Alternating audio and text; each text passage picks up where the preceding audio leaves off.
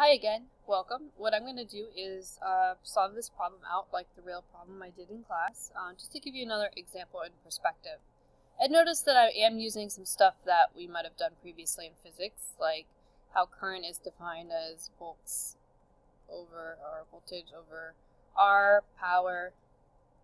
We could actually express power in a useful way, actually, as energy per time. That's the definition of power, how much energy exert per time. Or we could actually use force times velocity. That's actually a very useful thing I'm going to use here. Previously in friction, we also, in physics, we also know that friction is going to be mg mu. So these are all things I'm going to use to help solve some of these problems here. So let's take a look. It's a real problem. So we have this metal rod here that can move. It's moving at this speed, so this is our v.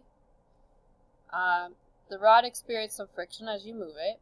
Has a resistance and it's in a magnetic field. So the question is, what's the magnitude of the induced current? So induced current is going to come from the induced voltage divided by R. So in this case, our induced voltage is going to be the magnetic field V times L over R. So plugging in our values, we have that. The magnetic field is our 0.8 Tesla times how fast it's going, the 1.8 meters per second, times the length of our rod, which we just care about this part, which is 0.52 meters, divided by any resistance in our circuit, which is our 3 ohms.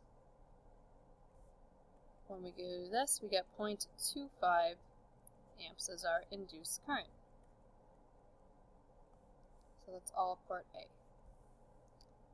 Calculate the magnitude of the force required to pull the right. So notice that it says this: the rod and rails have negligible resistance, but significant friction, and it has a value. So remember that when we pull this, so this is my force pull, if you will.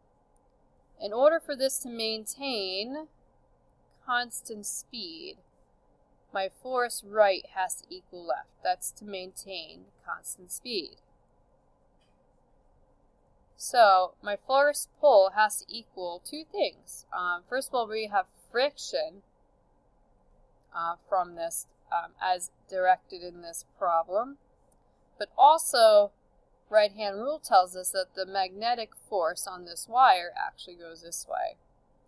So part B, my force pull is equivalent. So my force to the right is equal to my force friction and my force magnetic. And that's in order to have a constant velocity.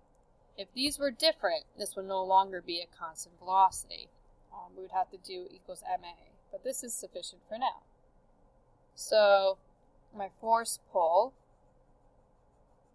will be equal to force friction, which is force normal times mu. So my normal force in this case is just going to be the weight of the bar times mu. So mg mu plus the force due to this rod carrying a current. So it's I, V, L.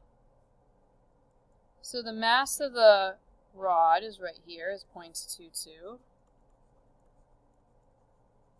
G is our constant, 9.81. And then it's looking for the coefficient of friction, which is going to be our 0.2 value right here. Then we're going to use the current that we calculated from A, the magnetic field, which is the 0.8 Tesla, and then the length of the rod again. So when you do that out, let's calculate it.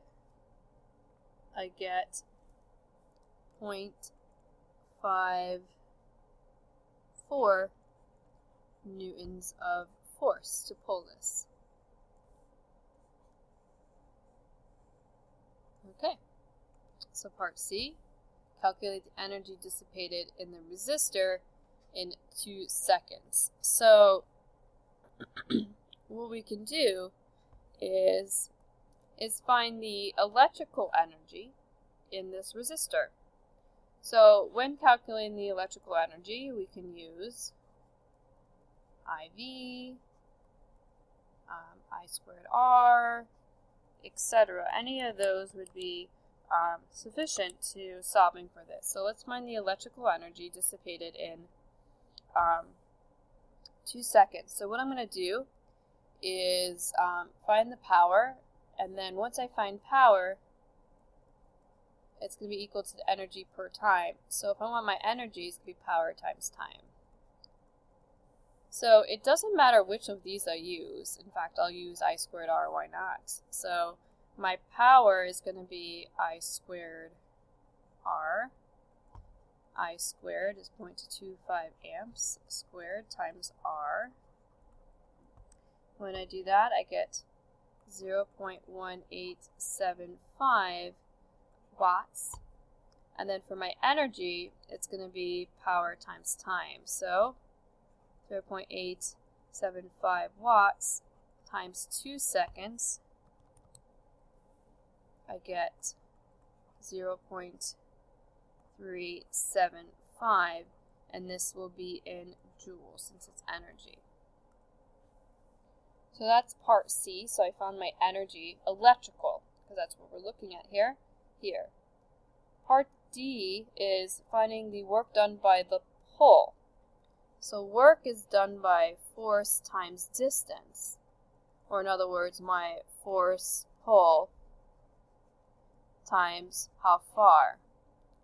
Well, I don't have how far that bar went, but I do know that it went at a constant speed, and I do know the time it took. So V times T will give me how far that bar went. So it will be force pull times V times T. So force pull is what we calculated in part B.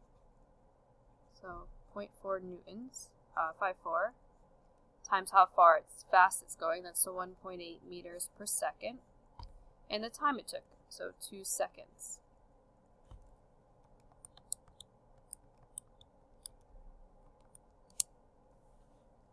So what I get here is 0.19, oh, I'm sorry, 0.54 times 1.8 times 2. That's what I thought. I was like, that looked weird.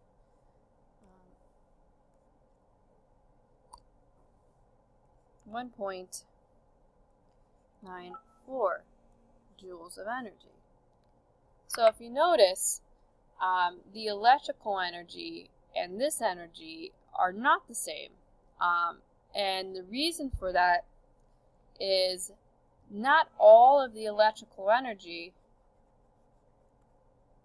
is coming from the pull, because our pull has friction and our magnetism coming from this. So in other words, when we pull this, we're not, like I said, we're not getting all the energy going into the electrical part. So that's the basic reasoning behind why those answers are different.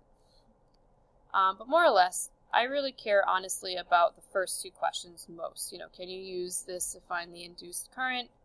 And then knowing that when you pull this, you do have a magnetic force. So this is just another perspective on a type of problem you can see. Okay, I hope this was helpful.